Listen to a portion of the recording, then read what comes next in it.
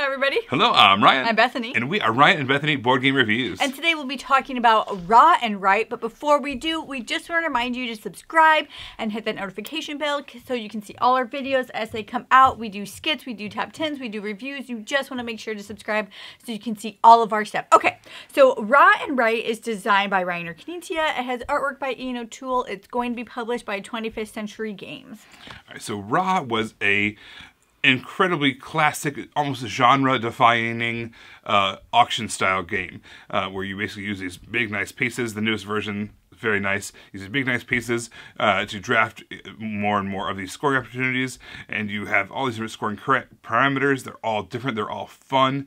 There's like a push your luck element to it too, as the timer kind of went down. So this is Raw and Right. This is a flip and right style game. By the way, over the course of this, I may say roll and right or blank and right. I kind of group all those in a similar way together, but this is a flip and right style game where it uses all those same really interesting dynamic scoring mechanisms from Raw, using the same theming and the same artwork from Ian O'Toole, but instead of as an auction game, it is now as a flip and right. So you're drafting these cards as they come up off the table. Let me give you a quick overview of how to play. All right, here's our setup for Raw and Right. Every player is going to get one of these pads of paper, and then they're also going to get writing utensil. We're going to shuffle this large deck here, and you're ready to go. It's a very, very fast setup. So the way this is going to work is, whoever the active player is, they're going to flip over the top 3 cards of the deck. And what's going to happen is they're going to choose one of those cards, and then everyone else at the table is going to choose from the remaining cards. So let's say we chose this card, everyone else will kind of choose between the remaining 2. Multiple people can choose the same card from the remainders. What you're doing is you are filling in these various action spots. There's 5 different colors of cards, and each one of them scores and is filled in a different way. So let's kind of go through those. So the first thing you might come across is the Eye of Horus cards. All right, so these are going to have a number in them. This one says 11. So what you're going to do, depending on what age it is, we have a first, second, and third age written down here. You're going to write down whatever the number is. We've got 11 over here, so we write down an 11. At the end of that age, we're going to count up all the things that we've had there and total them together. Whoever has the highest value is going to gain 5 points. And similarly, whoever has the lowest value in a 3 or higher player count game, they're going to lose 5 points. So you don't want to forget about that. All right, so the next category is these hats over here. What's going to happen is you're going to fill in the leftmost available spot when you draft one of those cards. The way that scores is very similar. It is cumulative, so the things that you draft in the first round are going to still be there in the second and third rounds. Whoever has the most amount of these filled in is going to get 5 points, and similarly to the first category, whoever has the least amount filled in a 3 or higher player count game, they're going to lose 5 points. You may also see these various symbols. These symbols mean special actions are unlocked. If you fill in all 3 of these sections here, you're going to get a free one of these actions. When you fill these up from left to right to get one of these actions, that triggers a free action over here. Keeps on going down and down. All of these kind of unlock more and more special bonus actions. All right, the third category is the Nile category. So what's going to happen is all those cards are numbered between 1 and 20. And these do not have to go from left to right. These can be written down anywhere, wherever you think it's going to fit in the best. So we've got a 4 here, so we wrote a 4 in the second number. That might be important later on. We think maybe we'll get a 1 through 3 here. Maybe we'll get a 6 or 7 over here. Whatever the case is. If we get a super high number like an 18 or 19 or 20, we might put it in the last spot. But again, if you ever fill in those 3 spots over here, or your 3 brackets together, that's what triggers the next bonus action for the next category. The way this category scores is, basically at the end of each round, you just simply look to see how many of those you filled in.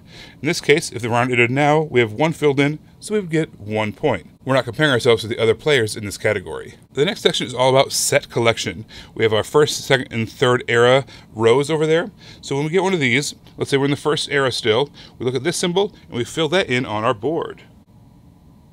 So we accomplish that. You want to try to fill in as many as possible. If you're looking at the scoring at the first age, if you don't have anything filled in, you're actually going to lose 5 points.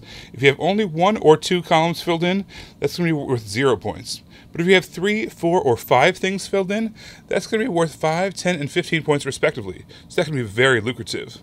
Also, if you fill in 3 or more in any one of these columns or any of the rows, that's what unlocks your bonus action in the purple category. So you want to try to get at least 3 to get points, and maybe if you can get all 5, you can get a ton of points. When you draft one of the purple cards, they have numbers on them. What you're going to do is you're going to find the corresponding number and fill that in. Over the course of the game, this is not based off the rounds. This is going to be a cumulative thing that's going to keep on stacking up as the game goes on. You're going to find 1 through 8 in these columns, and then what you're going to do is you're going to fill them up from top to bottom as you get more and more done. All these categories have kind of a bonus built-in 10 points if you can finish them. So if you get all of these filled in all the way across, meaning you drafted 9 of those I Have Horses, you're going to get 10 points, which is huge. If you filled this whole track, you're going to get 10 points. If you finish this whole track, you're going to get a bonus 10 points. If you get, this one kind of already has a whole bunch of points, this doesn't have any bonuses. This purple area has a whole bunch of bonuses. If you fill in that top row, first of all, it's worth 10 points, and you also get a free action you can use anywhere, but also each one of these columns has a built-in 10 points if you can check it all the way down by the end of the game, which is very strong. Well, how do you know when a round ends? Well, you keep on drawing 3 cards and revealing them, and whoever's the active player, as always, takes the first card of their choice, and then the next player is going to choose from the remaining 2.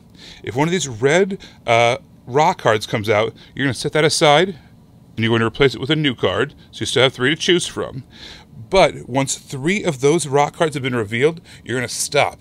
The round ends immediately, and you scored that round. If some cards were revealed, like the situation here, we had those 2, this 3rd card came out and it was one of the raws. If it was that 3rd raw card, what would happen is we would just leave those cards there, we would score, and then those 2 would be the next 2 of the next round. This would be our starting setup for the next round. That's really all there is to the game.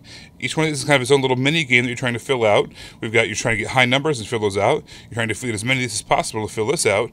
This one you're trying to kind of hedge your bets, trying to get the numbers plugged into the right locations.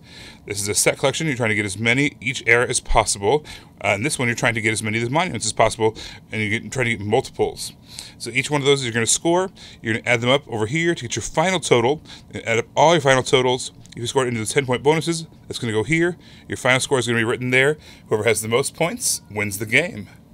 This game is snappy. Super snappy. You just like set it out and you play, and all of a sudden you're over. I feel like we played all the times we played under 10 minutes.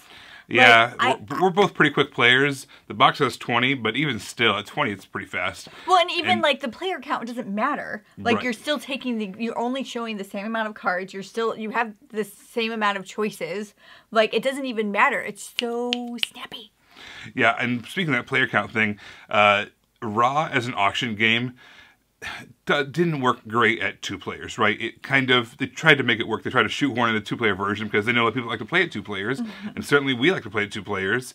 We loved the fact that the Raw and Right at 2 players was just as good as the 5-player version. It was identical. Absolutely identical. One player is the first player. They get 3 choices of cards. Everyone else, whether it's the one other opponent or the 4 other people, get to choose from the remaining 2.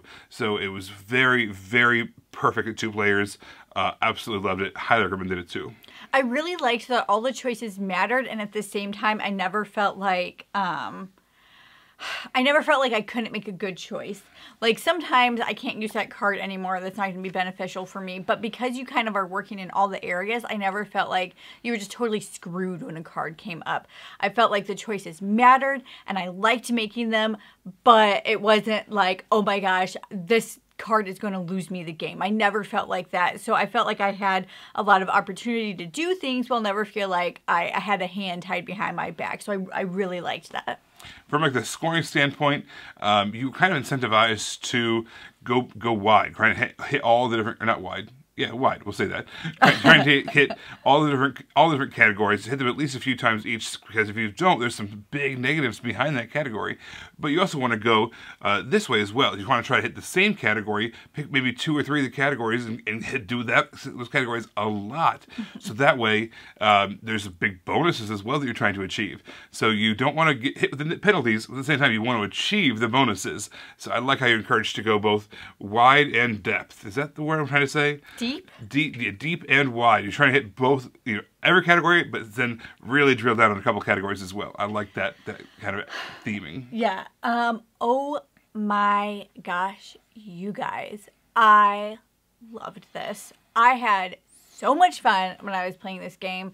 Not that I could win any of the times I played, but I always think that's a good sign when I'm not winning a game and I'm still like enjoying it. Because if you guys follow our stuff at all, you know me. I feel like if I set out to do something, if I can accomplish an objective, then I'm able to enjoy the game.